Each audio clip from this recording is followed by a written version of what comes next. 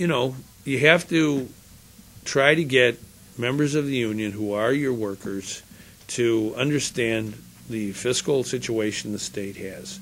I don't, frankly, want to see tens of thousands or even thousands of state workers laid off.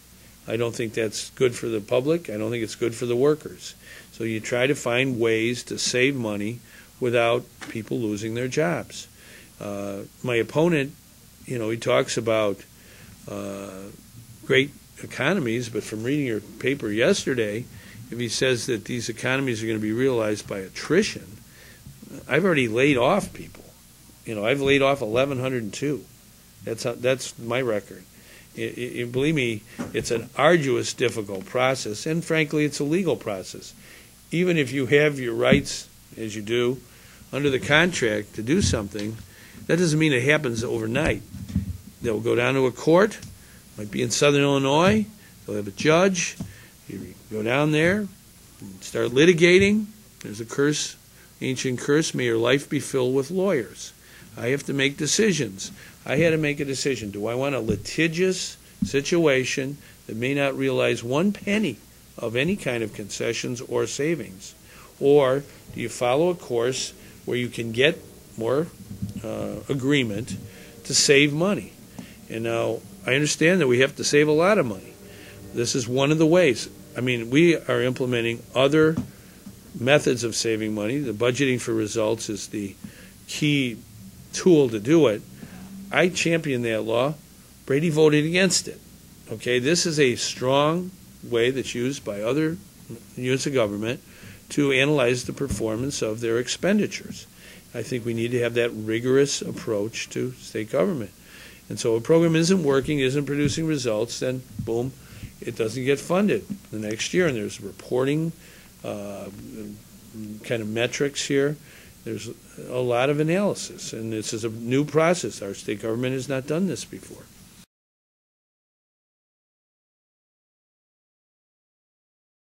Now, part of what I have to do, the way I look at it is, I have to maintain a state economy that's in recovery. Doing things that are reckless or precipitous can aggravate the recovery. State and local government are a major part of the Illinois economy and of states around the union.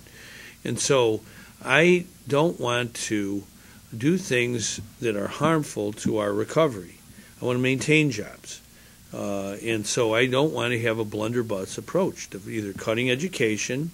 If you cut education by $1 billion, which, you know, reading the paper here, sounds like Brady's all for, 1.26 is going to happen. And he thinks it's all about the State Board of Education here. Well, you know, part of it, what they do there is make sure that the money we get from Washington is properly accounted for so we keep getting that money. You know, it's easy to, just kick them around. Blagojevich did that. But they do have some legal duties that are important for us to keep that money and account for it. And so I don't want to cut teachers. And I think that's a very bad idea because, in fact, I would rather use the income tax to support our education and get our budget beginning to get back in order as a way of helping our recovery. I think that is the way to go. My opponent thinks raising the income tax is the worst thing he could possibly think of. Well, I can think of something really worse, raising property taxes, where you pay property taxes whether or not you have a good year or not, whether or not you make a profit, whether or not you even make money on a job. I think our Constitution says the state should invest in education. I want to do that.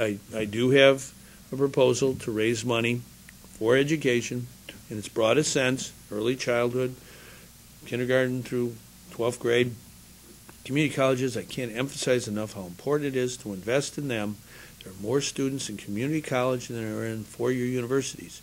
Community college students stay in your own state. If we get, say, a young woman who is an LPN and we help her to be an RN through a community college, she's going to make thousands more dollars in her livelihood and in her life. So we have to do this. And you have to have a governor who has the common sense to tell people the truth and not a bunch of fairy tales. Well,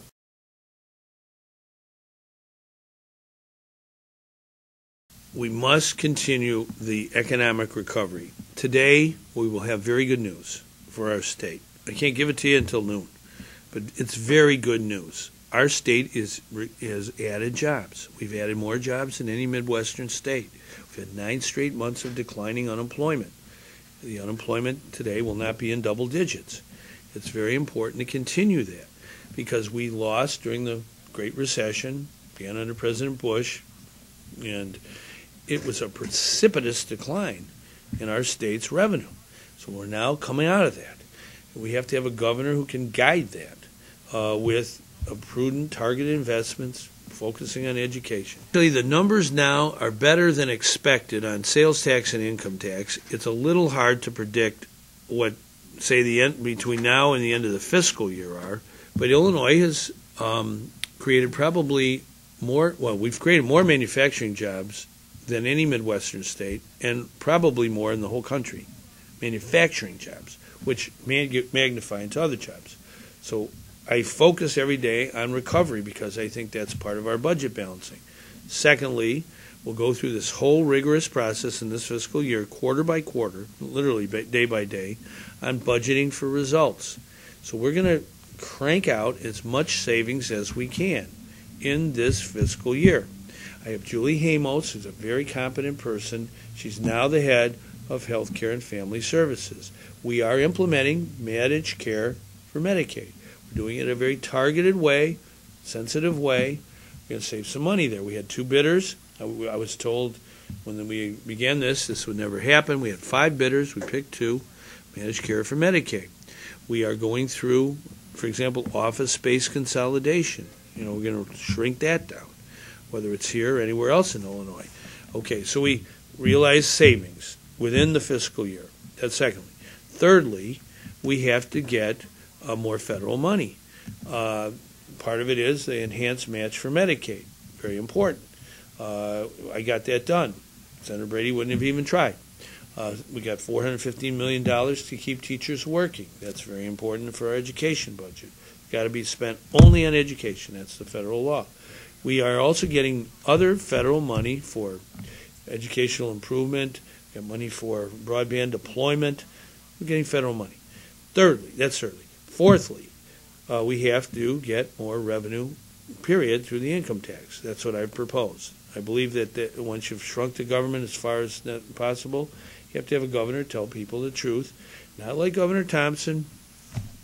He said, before the election, won't raise taxes. And he did it after the election. So did Ryan. Jim Edgar, he gave Dawn Clark Netsch a hard time in '94 about her proposal on the income tax, but he embraced it afterwards, some version of it at least. So I don't believe in that. I think the people should be told ahead of time that you have a governor who's telling you that in order to have a better state, we need to invest in education through the income tax. I'm going to be pilloried for it the next 12 days, as I have for the last 12 months. But it's the truth. And I think that's what governors should do, tell the truth. Education, jobs follow brain power. Boom. Now, finally, the 5th pillar of our program, strategic borrowing. We've had to do that to keep the recovery going, not to lay people off in private jobs or public jobs that are necessary.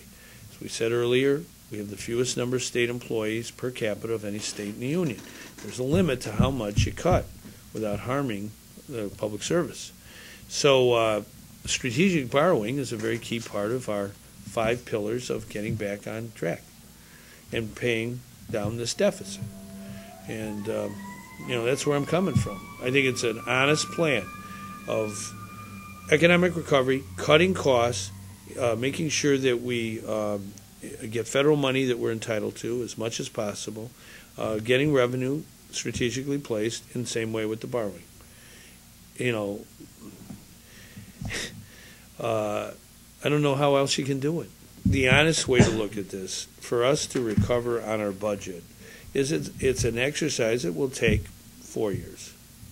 I mean, over a 4-year period of time, using economic growth, cutting costs, investing in education, making sure you get all the federal money you can possibly get, and finally, using strategic borrowing.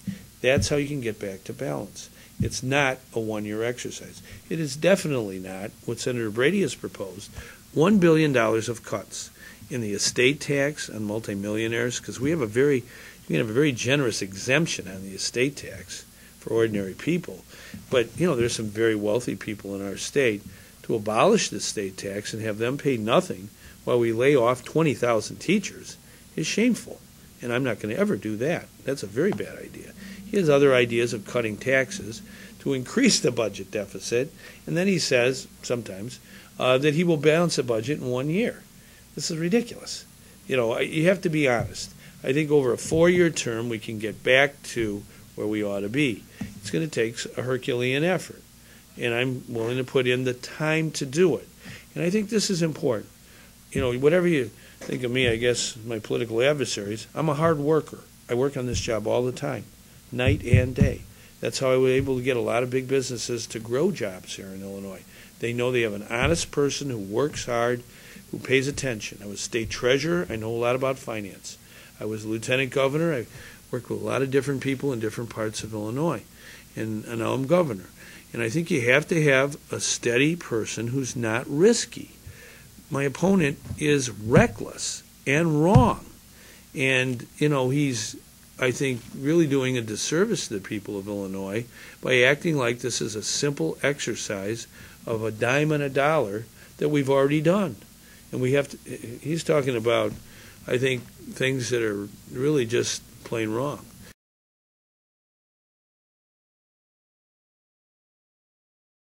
Well, I think if you have a new program with a surcharge for education and money is given to schools across our state, school districts, that in the course of the legislative process, I would certainly advocate that there be an abatement by the local school district. If it's getting new money from Springfield, it would abate part of the new money that they're receiving on their local property tax levy.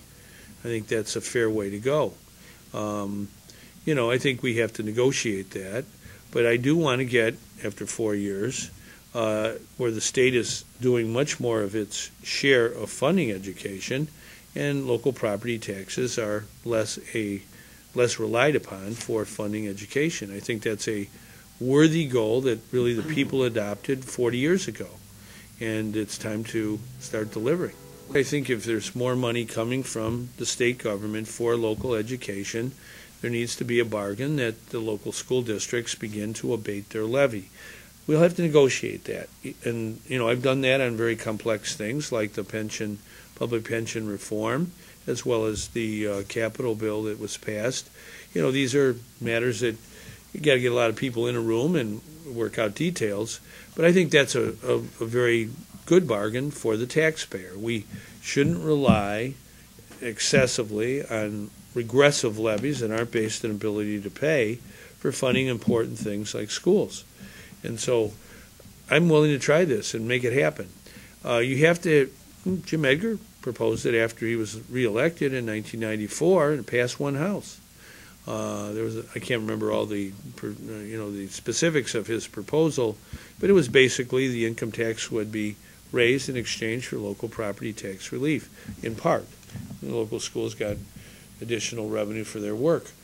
To me, that's something that would be very important for our state's economy. It will improve our economy. I heard a lot last night about Indiana. And Senator Brady said, well, Indiana and Tennessee. Well, I want to stay in Illinois. Indiana has a higher unemployment rate than we do. They have a higher income tax. Tennessee is, we have a better economy than they do. I mean, this notion that somewhere else is better, we have tough work to do. And I think that's part of the role of a governor, to tell people it's not all easy street. You don't just get to eat ice cream sundaes all the time. Governors have to tell people we have to make some sacrifices today in order to have a better state tomorrow for our kids. Parents sacrifice their present for their children's future. It's an American tradition, and it's a good one. And I believe in that. And so I think sometimes in tough times, the last thing you want is Governor Easy Street, who thinks it's all about waving your hand and all of a sudden good things will happen.